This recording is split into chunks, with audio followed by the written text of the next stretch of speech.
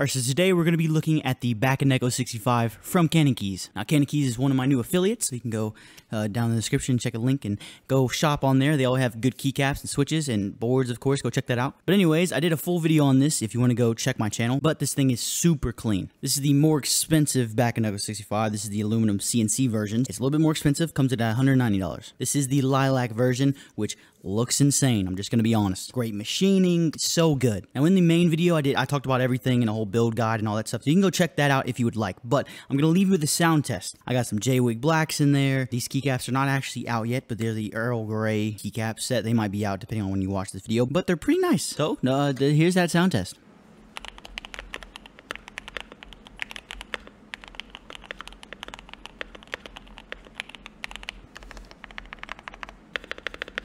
I'm just saying, man, go check out the full build. You won't regret it.